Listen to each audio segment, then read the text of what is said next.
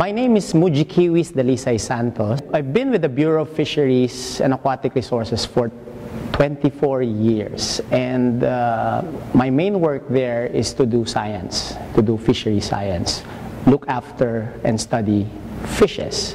And one of the things that we are concentrating on, or I've concentrated in, is the study of sardines in the country. Sardines are one of the most important food fish in the country. It is #1 in terms of landed catch. And in the Philippines, there are about 10 species of sardines.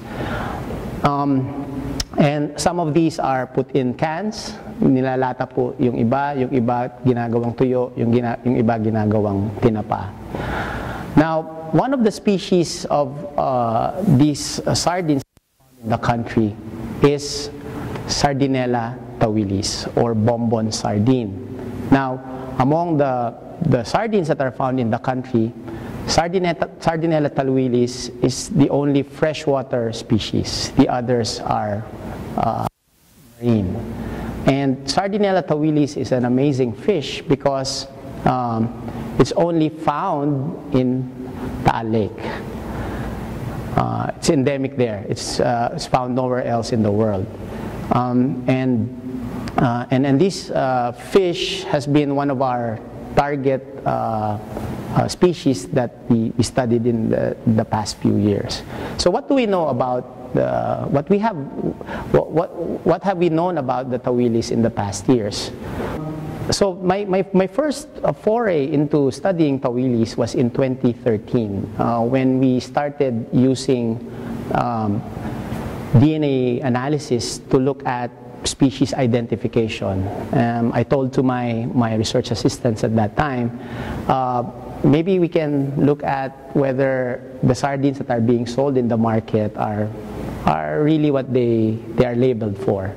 And so what we did, we took out some of the samples there, and to our surprise, some of the tawilis that are being sold in the market are actually Sardinella fimbriata, or the marine counterpart. And so we found out in that, and we published that in a paper, that there's actually mislabeling that's happening in the selling of tawilis.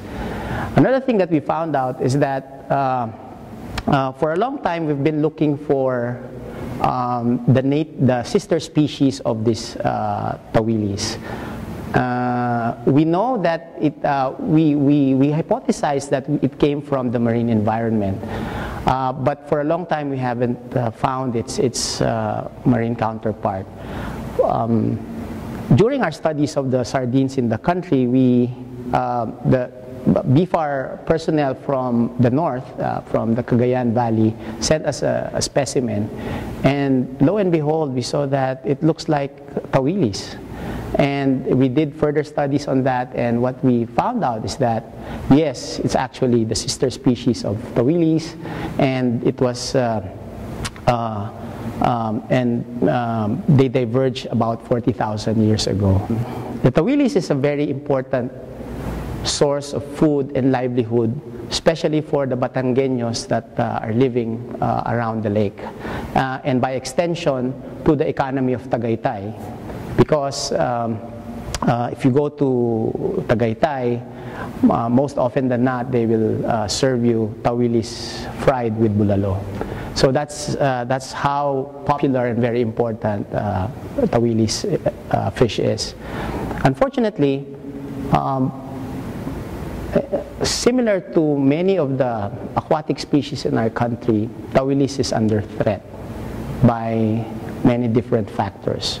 One would be overfishing.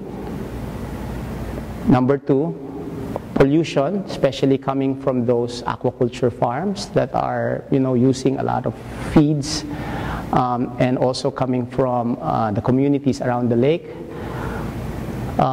Threat coming from fish kills every now and then, and to me, one of the more important threat is the presence of invasive species such as the janitor fish. And so having all this information and having all this knowledge about threats, we decided now to assess the status of the species. Okay? So in 2017, together with the Filipino scientists and foreign scientists who are experts on sardines, we sat together and assessed the status of the species. We used the International Union for the Conservation of Nature categories or red list categories to look at whether the species is least concerned, meaning the population is still okay. Is it already under threat, meaning is it already vulnerable, endangered, or critically endangered? So we use the criteria that was set by IUCN to assess the status of these species.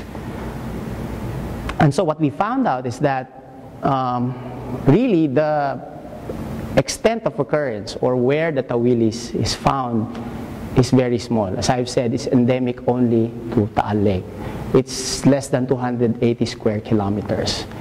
That alone would tell us that it's already a red flag in terms of this species being considered endangered. But then that's not enough. We need to see whether there's population decline.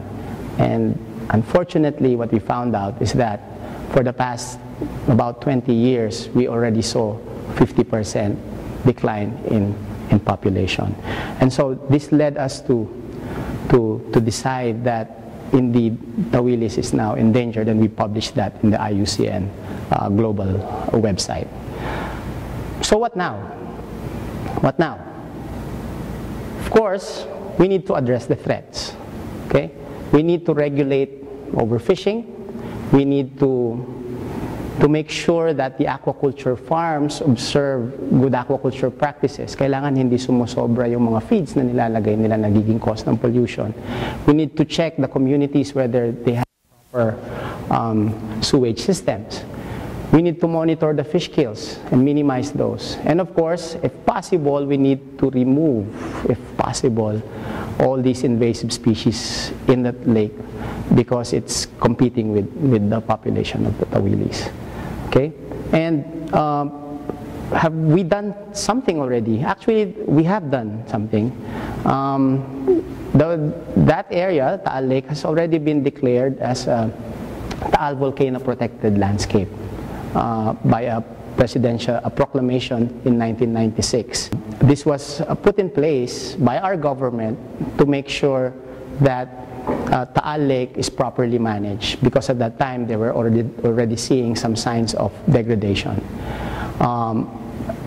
If not, then what will happen is that the degradation will continue. What else? By the way, the TVPL is being run by the Protected Area Management Board. What else? There have been consultations that have been put in place in terms of looking after the fisher folks, looking after the resources in the Taal Lake, and most especially recently, because of the declaration of the species as endangered, we actually did a consultation in UST in a form of a Tawilis summit, and there we discussed many of the issues, presented the science, and looked at several recommendations on how we can move forward. Okay? And one of the things that were pinpointed there was really to establish Tawilis Reserve, because now we were actually able to, for the first time, identify the larvae of Tawilis, and from there we were able to identify the areas where these larvae are aggregating. And so one of the things that was pointed in the summit is we can have this reserve for these larvae so that they will be allowed to grow. So there are a lot of recommendations already, but what I feel is that we need to do more. We need to be more aggressive in terms of implementing all these recommendations. We need to fulfill our obligation to conserve, not only the government, but all of us who has a stake in sustaining the population of the species. And in order to do that, we need to act as one, so that in the end, we will be able to bring back the population of the species to its former status, and hopefully to delist it from endangered to this concern.